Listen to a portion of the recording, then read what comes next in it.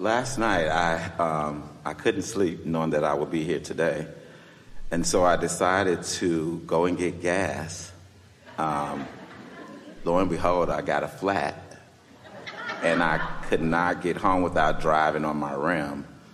And this morning, I saw that flat again because I was not going to deal with it, knowing that I would see you today. Now, do you hear any strong desire in this? He's going to drive on his rim before he's going to miss this day. You really ruined that tire, didn't you? I really ruined that tire. No coming back for that tire. No coming back for that tire. But there are plenty of other tires where that one came from. Absolutely. Right. That's what I realized. Right. And I don't know, I'm just so grateful to see you in person. I watch you every day. Well, take it easy and have fun, because there's nothing serious going on here or really anywhere. There are a whole lot of people that need things to feel serious in order to validate or justify their existence.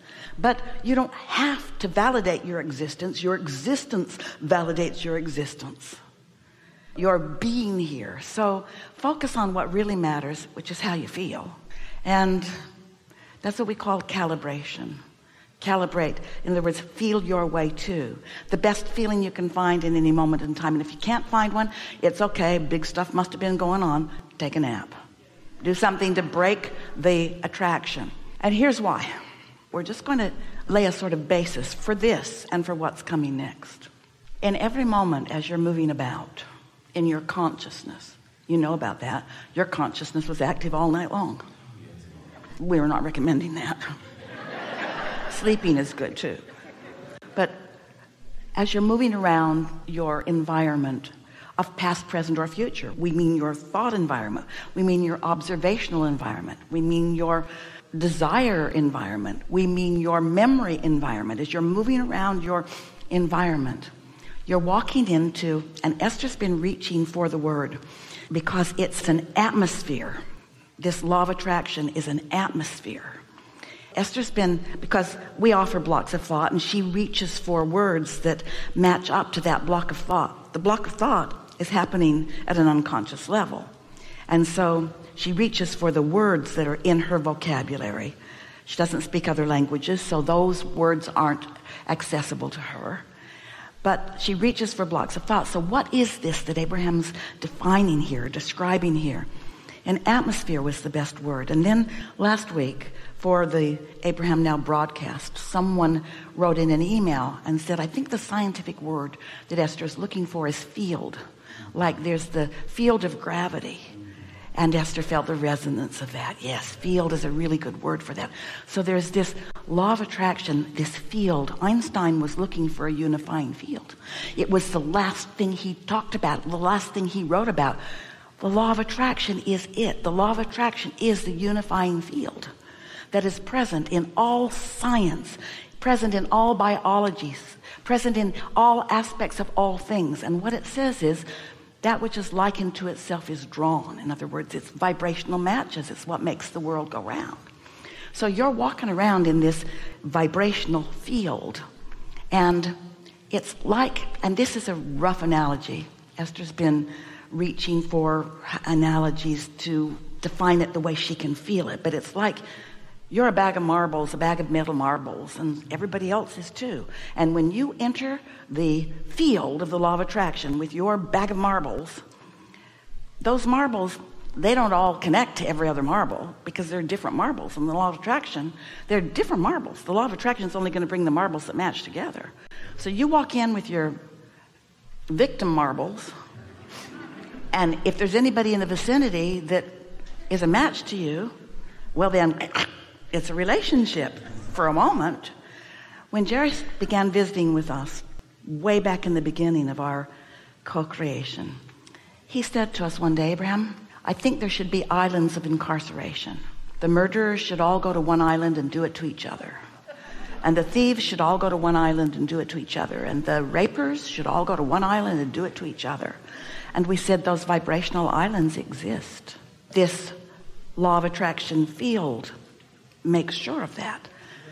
Jerry didn't like hearing that, because he said, why does the victim end up on the same island with the victimizer? It's because there's a vibrational match. What you push against, you offer a vibration about. What you fear, you are calling to you. There's no such thing as no in this attraction-based universe. There's only yes. So when you see something you really don't want and you shout no at it, or even think no at it, you're actually saying, come to me, this thing I do not want. And then, even as it's becoming, long before it becomes so critical, even as it's becoming, the discord that you feel is your indication that you're out of whack with who you really are in your own desire. It's not about the person that you're shouting no at. It's not about the evidence. It's not about the manifestation that you're shouting no at. It's about you giving your attention to the opposite of who you've become and causing a tug of war within you, which is what negative emotion is. Positive emotion is when you feel great, when you feel satisfied, when you feel eager, when you feel in love or love, when you feel appreciation or any of that stuff that feels like empowerment. That's you and your inner being all in sync. That's you calibrating to that, you see. So we're really happy to have this conversation with you. We know you know what we just said. We just want you to know it so much that you relieve yourself, release the feeling of wanting to defend anything. Esther came through the security and she checked a bag. She hasn't been checking a bag because she just thought it'd be easier not to, but she missed her pillow, and she missed her clothing steamer and some stuff. So she checked a bag. But one of her hair products, she put it in her carry-on bag just like she always did. And she came through security and they took it away from her. And she looked at this man and she thought, why would you do that to me? And she explained to him, oh, if you knew how far that's traveled with me in my carry-on bag. And then she thought, she knew what the rule was. She just thinks it's a stupid rule.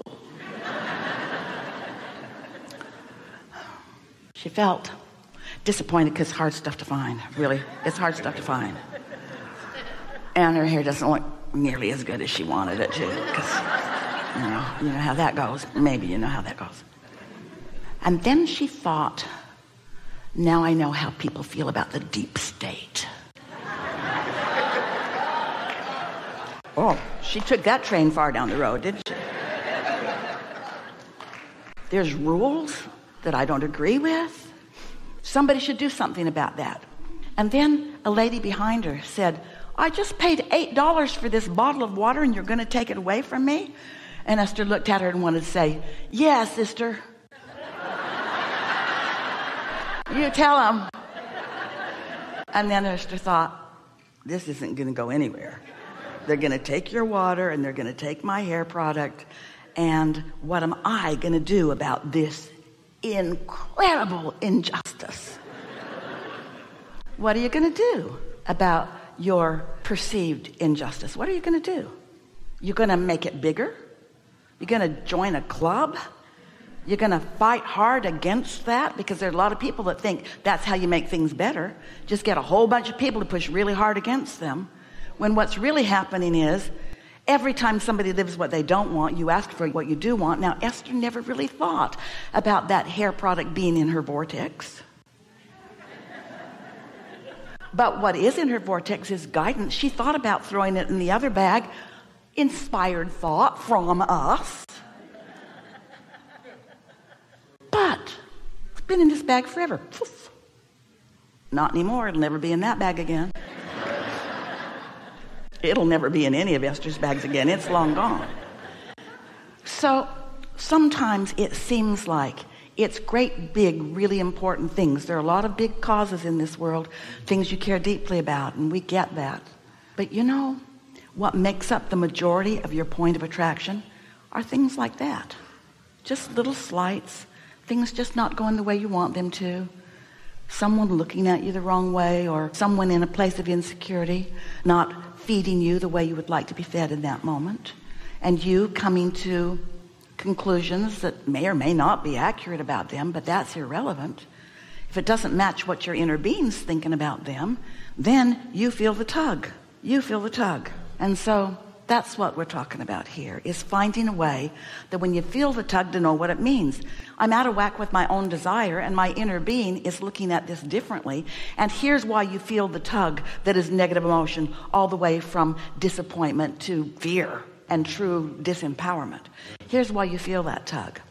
Because your inner being knows who you are. Your inner being knows what you're in the process of creating. But here's what's really going on. Your inner being is non-resistant. Only love, no hate. Only clarity, no confusion. And so on. And because that perspective, that point of attraction, is so absent of resistance, when the law of attraction, when your inner being walks into the field of law of attraction, and it does constantly, even while you are sleeping, when your inner being walks into that field with no resistance, there is a powerful calling. All of the cooperative components are gathered toward the fulfillment of that.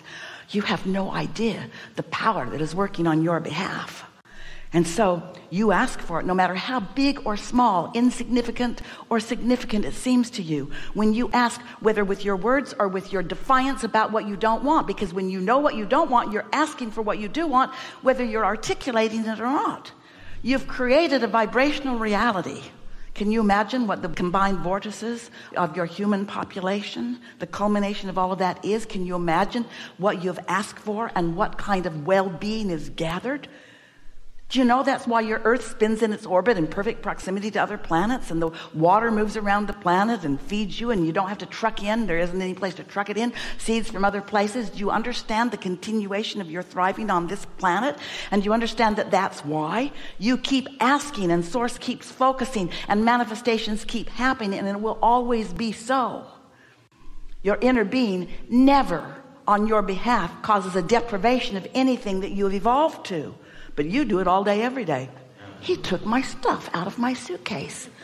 Well, was it oversized? Yes. Was it more ounces than the rules say? Yes. But it's been in there every time.